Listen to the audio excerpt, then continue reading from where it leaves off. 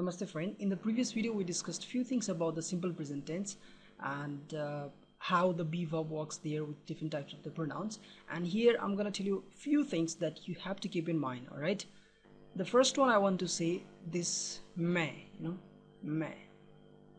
This may always is in the place of I, but sometime this may, in the place of this may, we use hum also to represent a singular thing. We use hum, this particular hum, we like this, we use here for representing ek bachan, for representing singular things. The person who are in power, or the writers, when they write, they use generally may as a hum, right? Suppose a king is saying I'm very powerful, then that time the king will say हम बहुत शक्तिशाली हैं. I am very powerful. हम बहुत शक्तिशाली हैं. Instead of saying मैं बहुत शक्तिशाली हूँ, he is not saying मैं बहुत शक्तिशाली हूँ. If he is saying मैं बहुत शक्तिशाली हूँ, then it seems a very normal thing, a very normal. He is not showing himself as a very much powerful.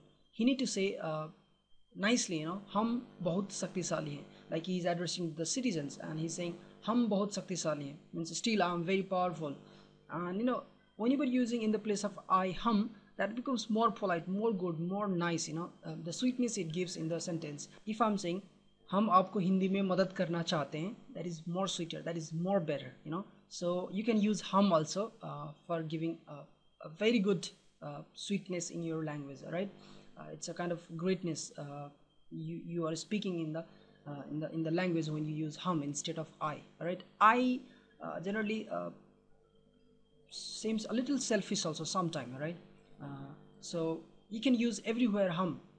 If you use hum, that's also good. Alright, for example, I'm alone here now and I'm telling you मैं school जाता हूँ. It means you understand that I go to school. But the same thing I can say हम school जाते हैं. I'm telling to you हम school जाते हैं. This is also very nice. The same thing it is. मैं बहुत खाना खाता हूँ. It means I eat too much. But the same thing I can say हम बहुत खाना खाते हैं. हम बहुत खाना खाते हैं means I eat a lot.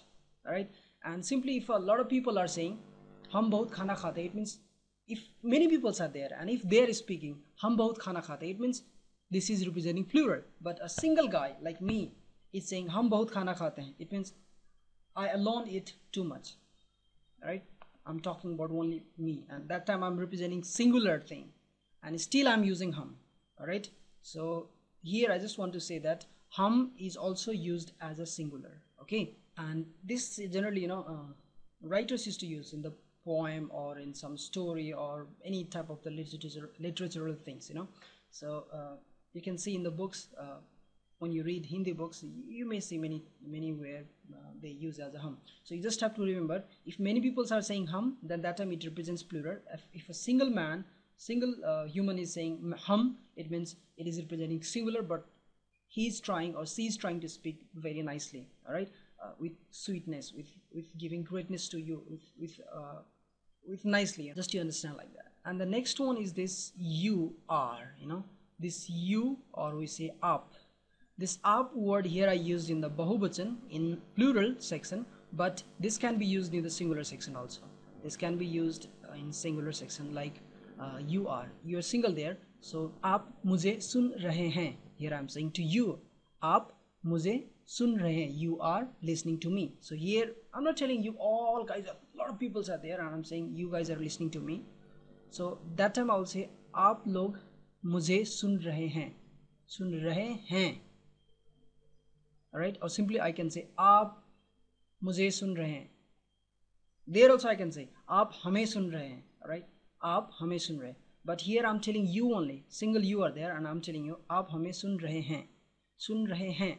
Hain, it gives no plural, but we can use in singular while saying aap with respect. If I'm saying after you I'm using hain, then it means I'm giving respect also, like आप मेरे दोस्त हैं, आप मेरे दोस्त हैं.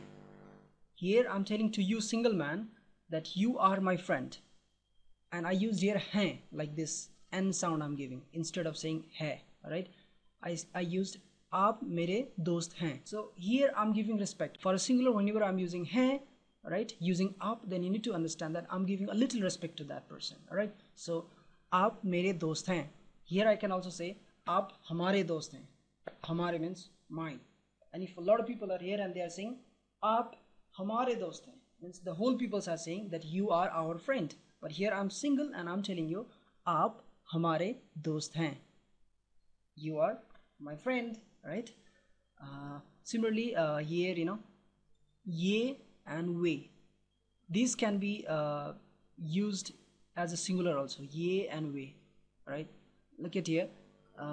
These are books. If you want to say these are books, ye kitabe hain.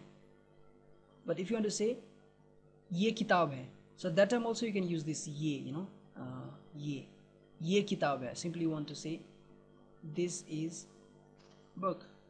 So you'll write ye kitab hai or ye kitab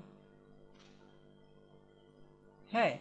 Alright, but in the plural, it becomes ye kitabein hain. So here kitabein, kitab becomes kitabein, because it's plural. Kitab becomes plural now, it's kitabein. And since it is plural, so in every plural, the ending point is always hain. Alright, hum hain, aap hain, ye hain, we hain, everywhere. Similar for the way, if you want to see, we cricketer hain, they are cricketer. Alright, if a single man is a little far and I'm saying we cricketer hai, we cricketer hai, so he is a cricketer. Alright, or she is a cricketer. I just want to say ye and we can be used as a singular also. So keep in mind, hum can be used for the singular, for saying I.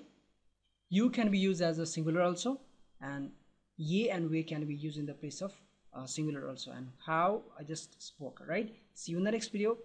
Goodbye. And I'm sure you're going to subscribe the channel and hit the like button. Bye bye.